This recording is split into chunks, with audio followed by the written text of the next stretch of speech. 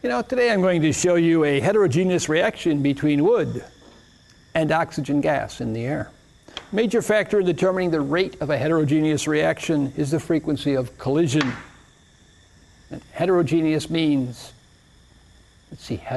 different, genius. So these are different phases, solid phase and a gas in the air, oxygen gas. The more surface area, the faster the reaction. Isn't that interesting? We're going to try to make it interesting this way. I've got some wood, I've got some oxygen gas. I'm going to put the wood in the flame, but first, the goggles.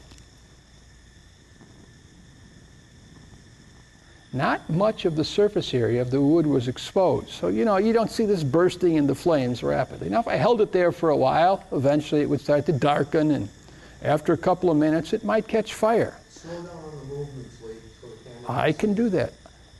When I put this in, it takes a while, and if I leave it in there long enough, it'll actually catch fire. But it does take a while, because not much of the surface area of the wood is exposed to the flame. Again, not much of the surface area of the wood is exposed to the flame.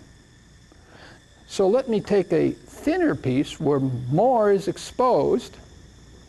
Still, when I put it in and take it out, eventually it will catch fire, but it does take a while. Now we're going to take what's called Excelsior. They used to ship things with this. This is pre-styrofoam, pre-starch-based peanuts, Excelsior. Now we're going to get a tongs, which I've got right down here, because you don't want to hold this in your hand and hold it in the flame. That's not a good thing. Whoa! A little more of the surface area is exposed, so it burns a little bit faster. So what else could we use? Yeah, we could use some sawdust, which I just happen to have right here. I have some sawdust. And I'm going to sprinkle some sawdust into the flame. And you could see the part that stays in the flame can actually burn. Now, what can we use next? Well, luckily, I have a brother-in-law who's an engineer. He works for a toilet seat manufacturer. And it is true. They make wooden toilet seats.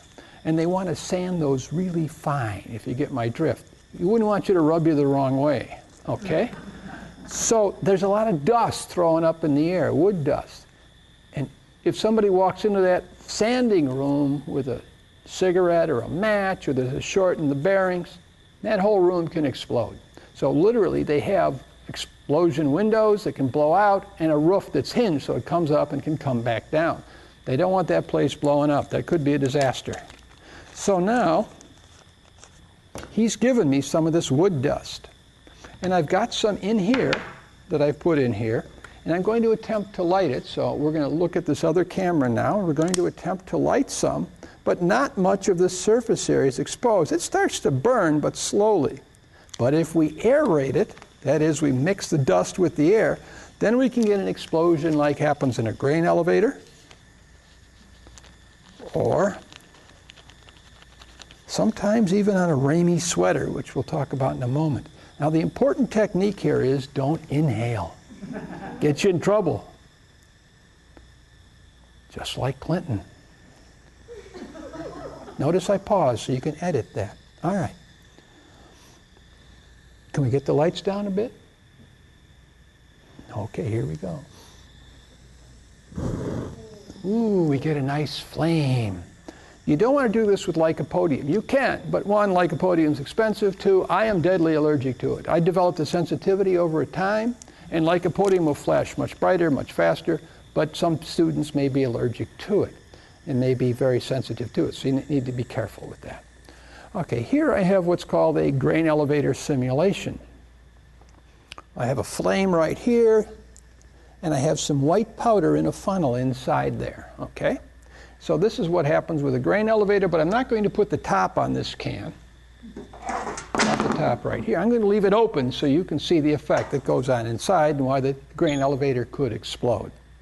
Okay, so if we can get the lights down part way with this, I'm going to stomp on this part. The dust will go up in theory, and something interesting will happen.